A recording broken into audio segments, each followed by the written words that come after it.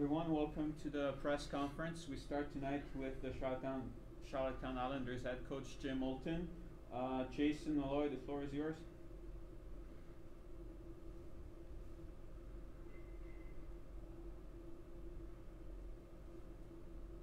Jason?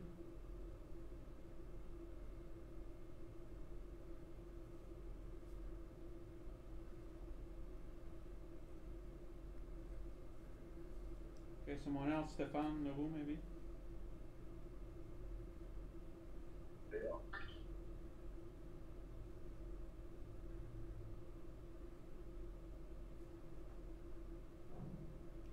Guys, Stéphane, Jason, Zachary, maybe?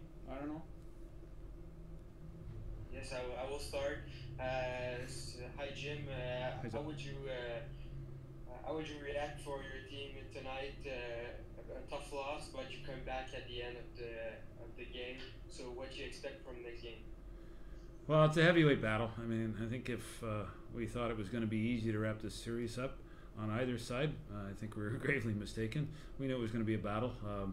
Got away from us a little bit there in the second, but I like the growth in our team. From you just look at the series in Game 2, we didn't have much pushback. Here, we stuck with it, and I thought we learned a little bit of lesson internally. You could see it in the eyes of the players in their approach to the third period. I mean, they understand the urgency level, and this is what this series has been a little strange, where it's been back and forth with the urgency levels, and it's probably fitting that it's going to 5, and it's going to be a hell of a battle. I mean, I was proud of the fact that we stuck with it tonight. Obviously there were some areas that we're going to have to clean up quickly heading into Tuesday, but I think they're probably saying the same thing. You have only won 25% of your face-off tonight. What can you tell me about this aspect of the game? Well, that's one of the little coaching indicators when a team's the intensity level is high enough or not high enough.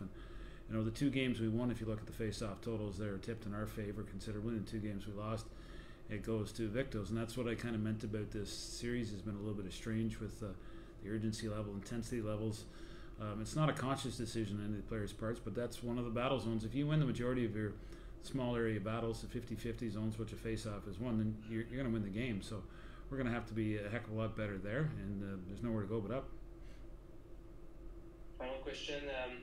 Your power play has produced 2 times tonight. What can you tell me about this aspect of the game? Well, I wish they'd be a lot more undisciplined Tuesday night and get us on the power play more often. But no, I mean, our power play's been really good. I think our challenge is we've been struggling to create much 5-on-5, and that's what it's going to be. And that's playoff hockey.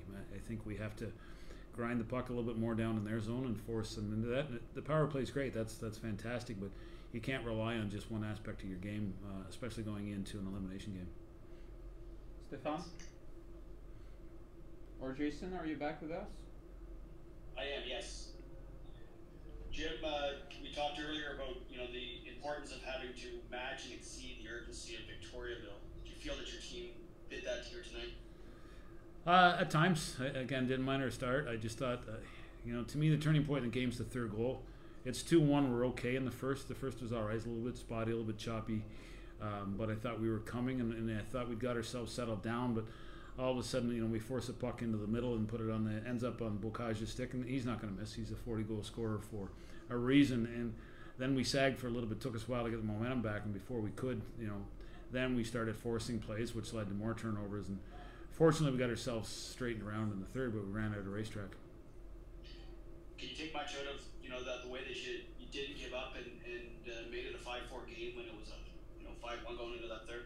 Well, yeah, absolutely. It tells me we're in for a long haul in battle, and I mean we've been down this road before. I mean, last time we were at this round, we went to Game 7 against Blainville. We had to score in overtime to push it to Game 7. So that's what it's all about this time of the year. I mean, I think we've had such a easy ride all year that we forget winning is hard, and there's a lot that goes into it, and the other team has a say in it too. And so you got 2 teams that are battling out here, and it's fitting that it's going to Game 5 because there's not a lot of difference between the 2 clubs. No team has been able to carry the momentum from one game to the next. It's been back and forth. If that holds, you win, right? Yeah, absolutely. We hope that continues, but it's a cliched adage at this time of the year. But your best guys got to be your best guys, and their wins they have been, and our wins, we need some guys who need to step up a little bit more. And all hands on deck, and if you're going to get to the finals in any league, you got to have your top performers rolling. So I thought we started to see some life from some guys that have been a little bit quiet there in the third. So a lot of good signs to build on, in particular from that third period. Just with those top guys, the effort is the effort there, or are you're thinking that they might be pressing too much to try to do too much? It's a little bit. I don't think it's ever the effort issue. I think they're just pushing, and there's a lot of attention paid. There's not a lot of room out there. I mean, you look at the shot totals are very, very low compared to a lot of junior hockey games, because both teams are really committed away from the puck.